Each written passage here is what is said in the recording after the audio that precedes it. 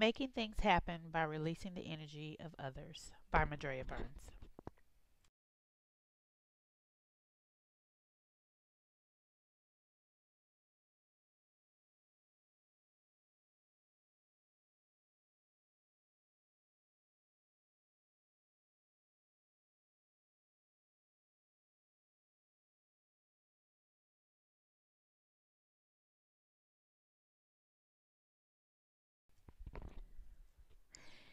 This particular presentation comes from Chapter 14 of The Adult Learner. It concentrates on releasing control to the learner. The instructor's main goal must be to help the learner reach achievements rather than maintain control. By doing this, the learner will increase in knowledge and creativity. It will also give them a sense of ownership.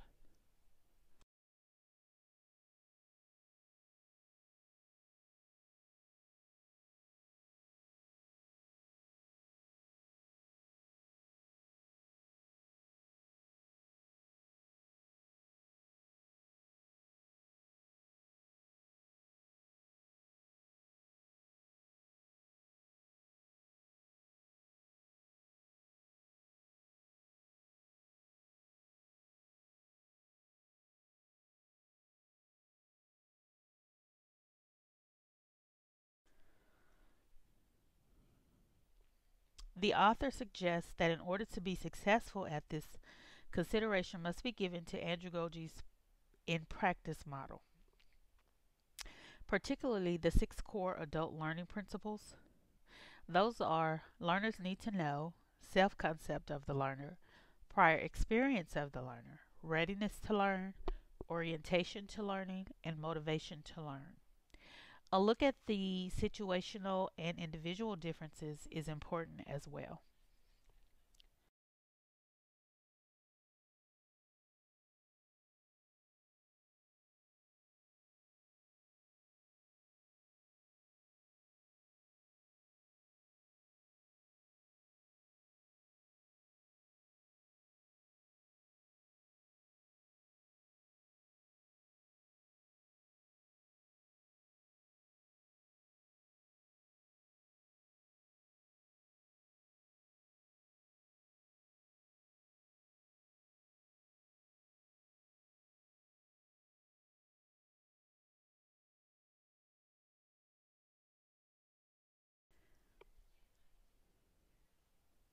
Initially, this started as an adventure into intellect.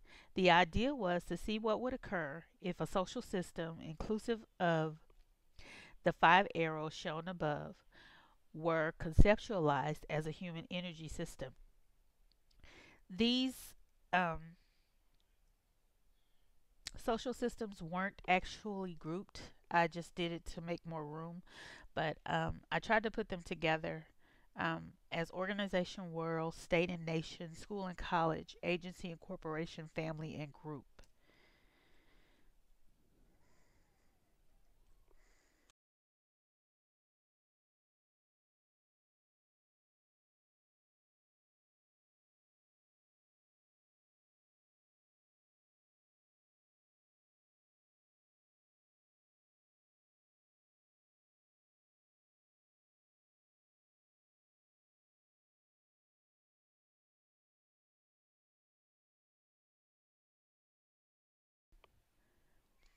Once this was perceived, several questions not common of the average leader or instructor were raised. Those questions were: what is the sum total of human energy available? How much of it is being used? What happens to the unused portion? Why isn't it being used? What kind of energy is represented? How can it be used for greater goals?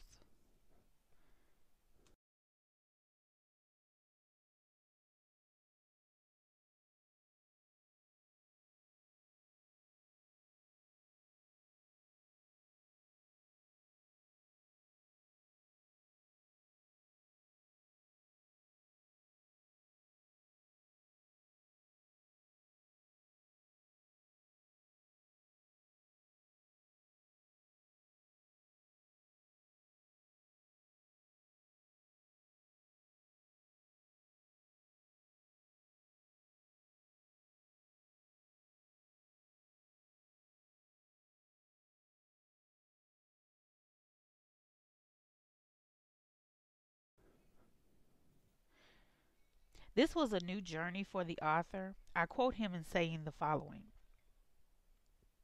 Having been raised in the era of Frederick Taylor's scientific management, I had perceived the role of leader as primarily controlling followers and subordinates. And basically, that was just you do what I tell you, and um, I don't need any back talk or suggestions, or I don't want to hear your views. The end result in this theory is always restricted to the leader's vision and abilities. There is never room for suggestion or difference of opinion.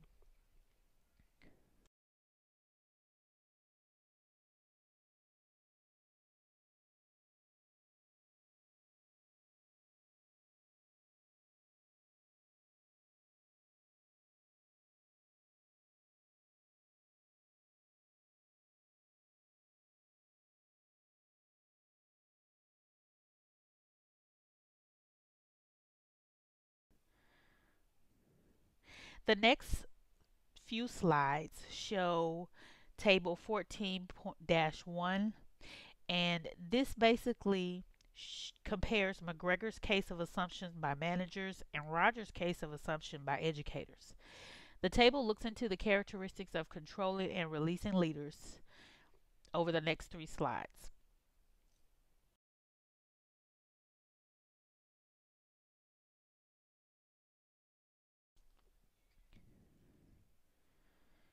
This is a continuation of the controlling view,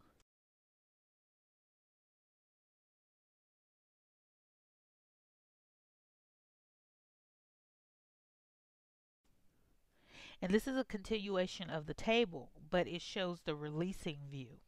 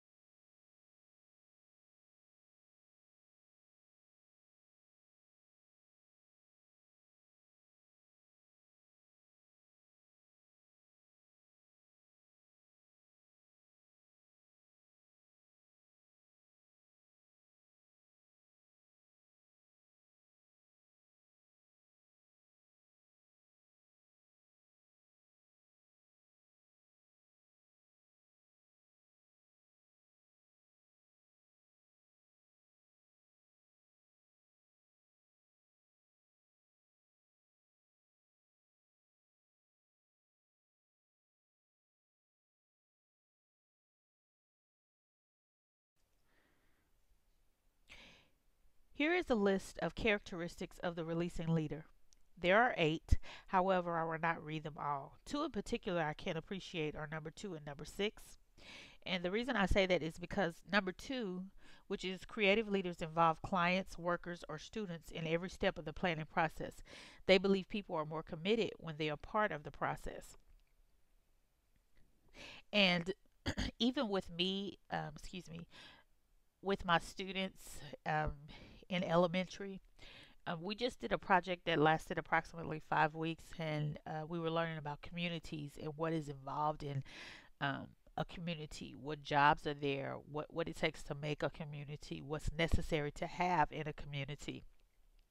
And toward the end, I explained to them that we would have to build our own classroom community, and we needed to discuss what it is that we wanted to have in our community. And it's a little bit different normally because it's usually done um, at a different time in the year.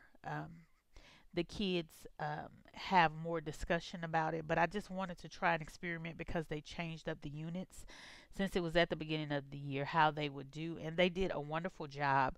We started off with deciding what we wanted in our community, and so instead of me telling them, I told them to think about all the things that we've discussed in a community and let's build a web of what we thought we would need. And they came up with numerous amounts of things and some that I didn't even think of and that I had never discussed before. And once they were finished with the web, I then went through and explained to them it was their responsibility to build the community. And they were only allowed to use a lunchroom milk carton in order to build their building or their project. So I allowed them to choose what they would build, and I told them they could use the milk carton, but it could not go larger than the milk carton would open. So I told them to be creative and come up with new ideas. And I had such nice things like someone broke the box open and made a park, and another person cut the box and they made a community garden. I mean, it was just so many nice things for 5 year olds. I was very shocked and surprised. One student even made a billboard sign stating that you were entering into Cartoonville. So I thought it was very good. They had a lot of discussion, especially during the planning part, because we had to make a floor plan or a of the community. They had to do the landscaping before they could even add the buildings and all the things that they wanted to have. Some students made bikes out of the milk carton and cars, and it was just really good. They were more proud, I think, this time around because they were more included in the process. Number six is another one that I found um, very interesting. It says creative leaders are committed to a process of continuous change and are skillful in managing change. The difference between a static and an innovative organizations are well understood by controlling leaders. Understood by creative leaders. And I thought that was good because I'm of the frame of mind that if it's not working, then you need to do something different. Why continue to do the same thing and expect different results? So you have to try new things. And I heard a very interesting quote yesterday. Um, I want to make sure I get it right. It goes something like, never be afraid to try something new because um, amateurs built the ark, but professionals built the Titanic, and we all know how that turned out. So I thought that was a very interesting quote that would fit with just doing something different or something new.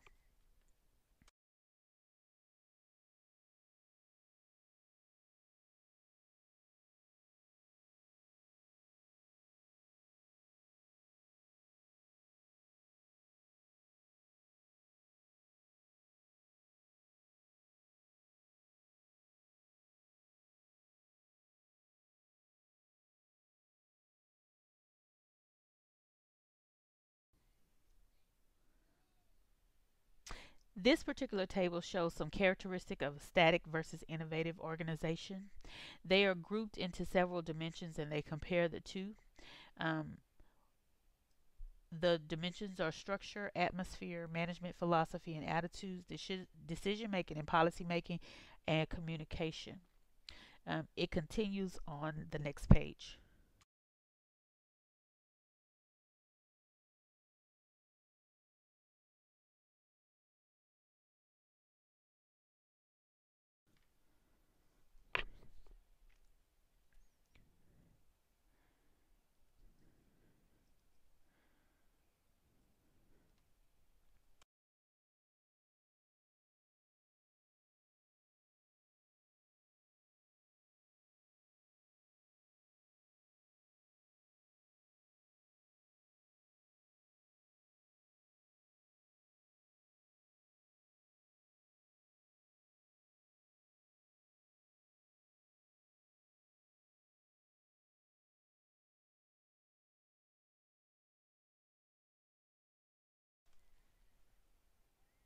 The chapter is concluded with the following thought: conversions from controlling to releasing has birthed a positive result for all involved. The author begins to list several instances where he has seen a marked change when the transformation was executed. Also, this type of leadership is optimal for the release of pent up energy from those under leadership.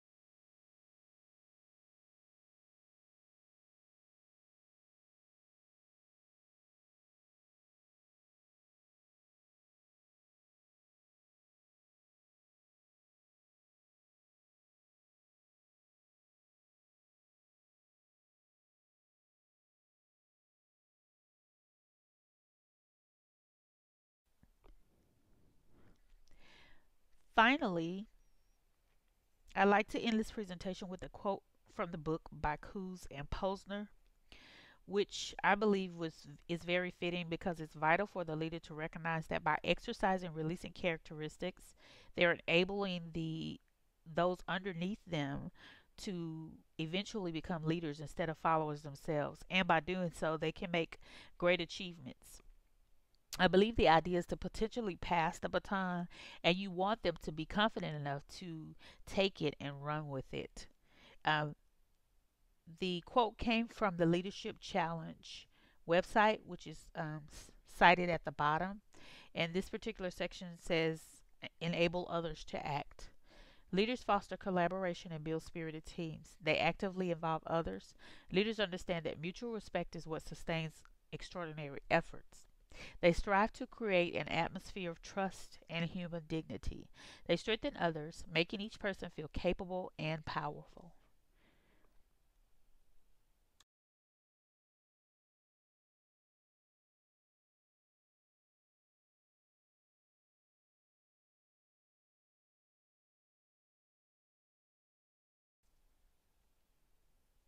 And here's my reference page.